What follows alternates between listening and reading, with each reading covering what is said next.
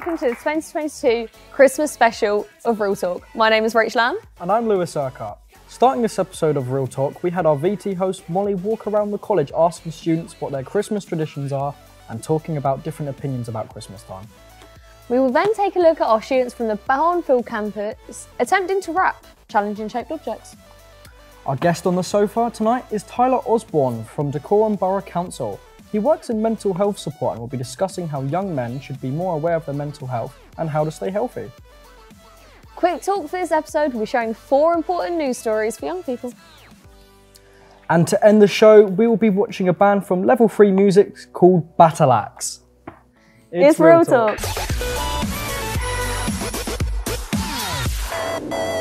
The first term at West Herts College is almost over and students are getting excited and ready for Christmas. And to find out about students' Christmas plans, we got our brand new TV host Mollie to go around the grounds of West Herts College to ask students about what they're doing for Christmas. Hi, my name is Mollie and today we're going to be going around the college and asking people about Christmas. Great. Hi, could you just quickly tell me what your name is and what course you're doing? My name's Craig, I'm on the Level 3 acting course. My name's Sophie and I do Level 3 Performing Arts. Christina Jones, Catering Food Academy. My name is Harry Hewitt, I do film and TV, second year. My name is Javane and I'm doing Level 3 Dance. Should have done musical theatre. What are your favourite Christmas traditions? I guess giving gifts. We celebrate in a whole family. I can't think of any special ones, just normal things like putting up trees, turkey. No one knows when it's the correct time to put up Christmas decorations. Yeah. What are your thoughts on this? Straight after Halloween. Can't lie. It's not like the Christmas tree. The Christmas tree can go up at like the start of December, but it's officially Christmas once Halloween's over. I don't like Halloween. You're wrong. The 13th of December. The 13th. That has just been a staple, like all through my life. The 13th is when my mum starts getting the decorations out. The last weekend of November. I don't know, that's a bit of a weird one because some people put it up as soon as like November hits and I'm like, that's a little bit too early. But on the 1st of December, that's exactly when we start to put up our Christmas decorations, our Christmas trees, we start to get the presents underneath the tree and everything. If you had to pick one place to go for Christmas, where would it be and why? Ooh. Probably the Lake District. America. America? Yeah, that's my dream. Norway. I just find it's a really nice place, honestly, and just like to see the Aurora Borealis as well. If there could be anywhere that you could go for Christmas, where would it be and why? I'd probably say somewhere in New York. Christmas, we eat a lot. We eat a lot of Christmas. Yes. You got a favourite food? A snack? Yorkshire puddings. Probably pigs and blankets. Like roast dinner. Banged it, mate. Chestnut stuffing. Okay. Christmas pudding. Christmas pudding. Best and worst Christmas present that you've ever received? Oh, I think I got my AirPods because they never leave my ears. The worst one? I don't think I've ever gotten a worst one. Someone got me the same thing twice. So what they bought me the year previous, they got me that the same year. Yeah, everyone has so much to say about Christmas. So many different opinions, so many different like traditions and whatnot. But anyway, back to the studio. Well, that was a nice VT, Mollie. How did you find doing it? I actually quite enjoyed it. I quite like going around the college and asking random people that I've never met before questions. Oh, pretty good VT host then. That would be the sole Nice bit of purpose fun. of the job. How did you find talking about Christmas? Well, I think we've established I'm not really a Christmas person. Which is disappointing, but each their own. Okay, whatever. Why are you not a Christmas person? Like, what ruined Christmas for you? Was it finding out Santa wasn't real, or like what? Nothing ruined Christmas. It's just I prefer Halloween. Yeah, but can you not love them both equally? Like, England doesn't really celebrate Halloween that often. Yeah, so we're not. Yeah, that's why it needs to be celebrated. It needs to be a thing. It needs to happen. Okay, so do you buy Halloween presents? Do your parents put all your presents under the pumpkin or like? Under the pumpkin? It'd be a pretty big pumpkin, but I'd like that. Have you brought anyone presents this year? No, I'm a knitter. I knit and I crochet people presents because I have no money. You're so edgy. Tell us a bit more. Oh, thank you. Sorry? Tell us a bit more. A bit more about crochet and knitting. What's the weirdest thing you've knitted? Swimming trunks? No! Crochet swimming trunks. Do you wear your own creations? Or Yes, like, I do. did you knit this yourself? It's very finely done. I didn't. You're going so quick. Is there another question? What's your plans for New Year's? My plans for New Year's? Yeah, you know, it's coming up. Do some knitting. Big 2022. Do some knitting. Finish rewatching Game of Thrones. I think I can guess your New Year's resolution. Which is? More knitting. Thanks so much for doing your VT, Mollie. We really enjoyed it and finding out more about your not so Christmas traditions, and we'll see you on the next episode. Hi and welcome back to Barnfield. We're getting in the Christmas spirit with our 60-second Christmas rap challenge. So let's meet our contestants. We have Joy and we have Georgia, Kanane and Amelia. We have Holly and Vivian. The rules of the game is that we have to blindfold our contestants and we have to give them a rather obscure object to wrap, and they have 60 seconds to wrap it in the best possible way, and also add bows and ribbons, and whoever has the neatest present wins. 3, 2, 1, go! Jesus Christ. Nah, it's nothing. Oh, that's so easy. Is it easy though? Yeah, of course. Oh my god. Okay, it seems like you already have a good approach. Okay. Are you used to wrapping presents? Are you the present wrapper in your house? Yeah, normally. You're making a bit of a mess. Yes. I don't know my approach. Yeah, me neither. That's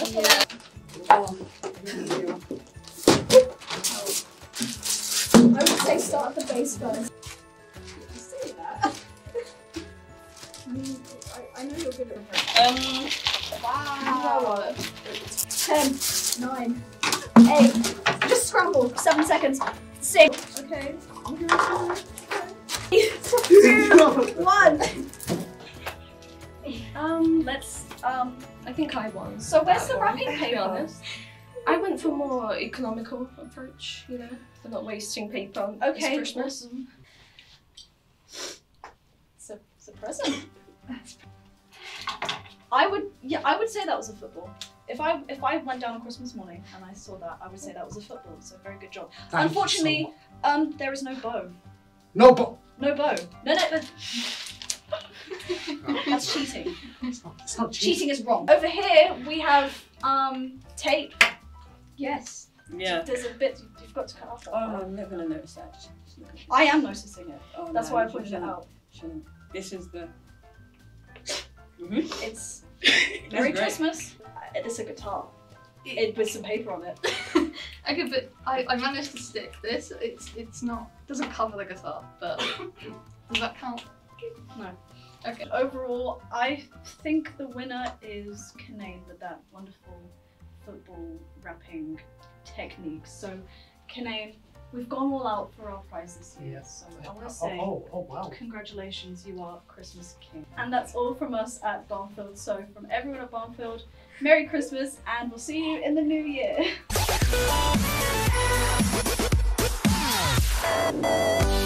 Our first guest on the Real Talk sofa is Tyler Osbourne, who is a Healthy Hub officer for Dacorum Borough Council. He's going to be sharing with us information and guidance on how young men should be more aware of their health and also conscious of ways to stay healthy. So Tyler, why is it so important that we talk about men's mental health?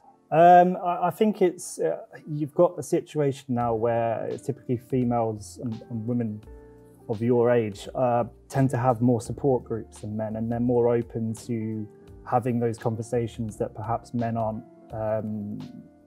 emotionally capable of doing, because you've got a situation now where generations of a stigma for men, mental health, and being told to sort of man up and You've got to put away your emotional side and focus on your goal or your job. So you've got this situation now where that's being broken down with figures such as Prince William, the England football team. They're right on it in terms of their mental health approach, and it's becoming more common around the pubs and around the classrooms and stuff like that, that your conversations with friends and family as well, that it's all becoming more easier for men to speak about their emotional side. As it should have been from the beginning. Yes. So what are some of like the common risks that men will face if they don't look after their mental health? Mental health, you've got situations where if you don't find support early enough, you can, depending with mental health, there is also always a trigger or a trauma that affects mental health, and you can feel like you're getting through that trigger, and then something else will come along and it will take you back to that starting block of feeling anxious or depressed, or you've got a range of mental health issues that can affect you. Typically men, like I said, they don't typically speak about these things, and that festers into a situation where you get diagnosed with anxiety, and then later it usually is anxiety and then depression, and then it can lead to suicide, unfortunately. Do you think there's things that like maybe young men, old men, any men should be adding into their daily routine to check in on their mental health? Is there any like mindfulness, anything like that? Yes, there's loads of good stuff depending on your capabilities. So obviously exercise is one of the best things you can do for your mental health. Depending on how old you are, you can be really active in a sports group, or you can just go down to your local gym just to do anything. Yeah. You've got swimming, you've got football, you've got all of that sort of stuff as well. Some people find creativeness more of a positive impact on their mental health. So just like taking time regardless if it's exercise or anything, taking time to just be like, this is how I feel right now, and that's okay, or so that's not okay. You could be going to college and you could be doing your exams coming up, and you feel like your emotions are snowballing because it's quite a strenuous time. Christmas can be quite a strenuous time for people.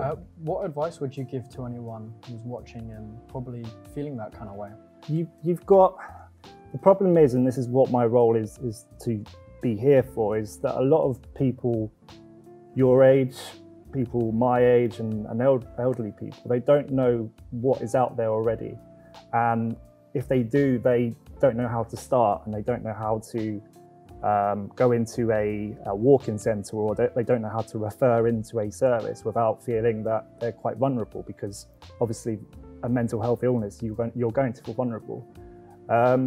There's a lot of good stuff like Heart's Mind Network. They do a lot of peer support programs, or they do counselling one-to-one. You've got a load of CBT services out there as well. So the statistics don't tell us that men's mental health right now is definitely a big threat to the country. And so by talking to people and doing their mindfulness, do you think there's any way that as a community we can start to crank down on it? Is there anything that I can do as a girl that can make it easier for boys? Yeah, so the statistics say that typically it's actually women that experience mental health problems more than men, but 70% of all suicides in the UK is men.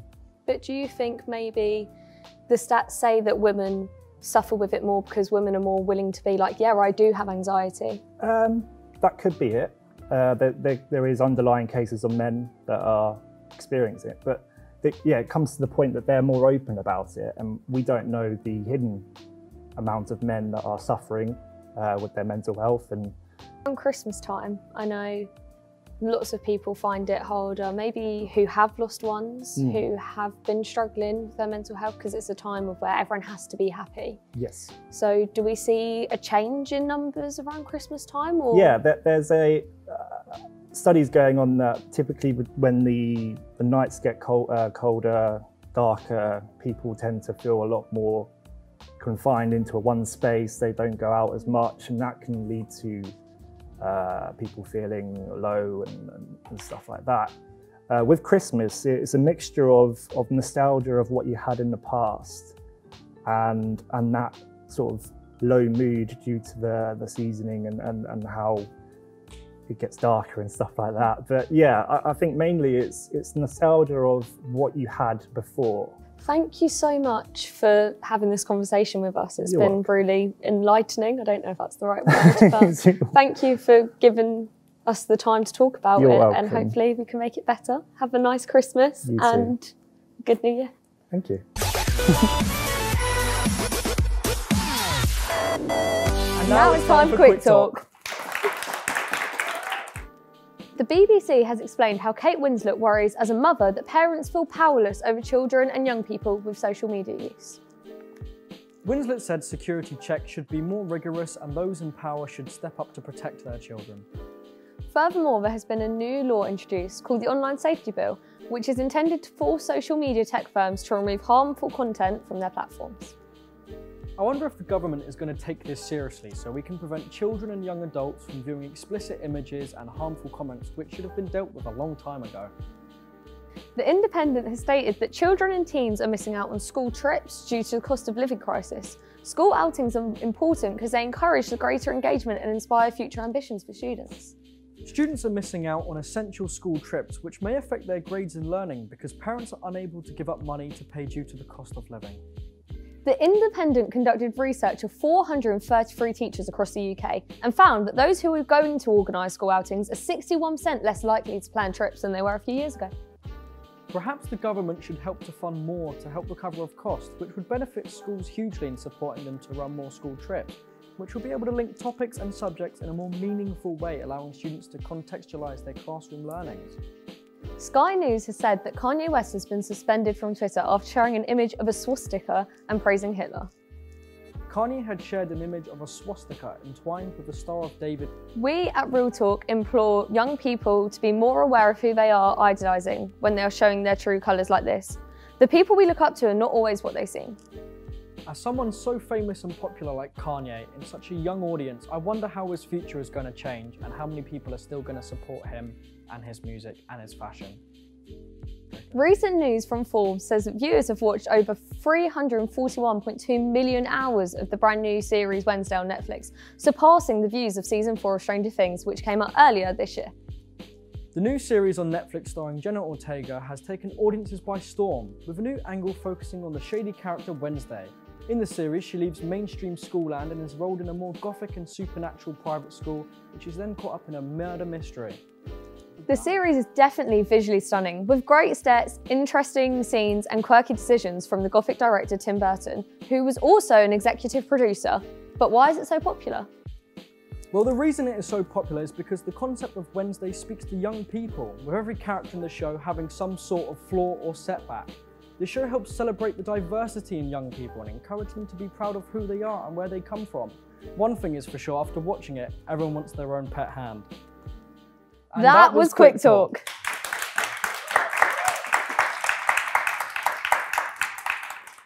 And to end 2022 and the second episode of Real Talk, we invite Level 3 Year 2 music practice band, Battalax. See you next year and have a Merry Christmas.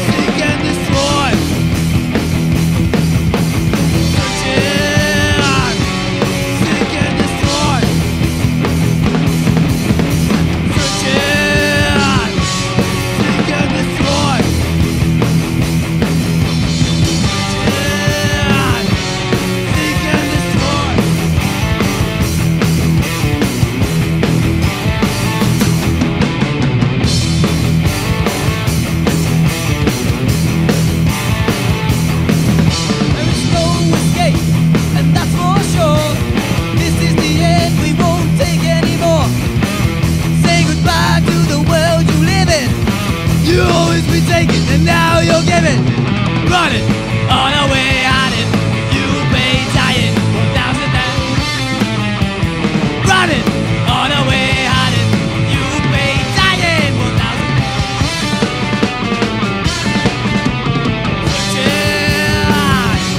Seek and destroy.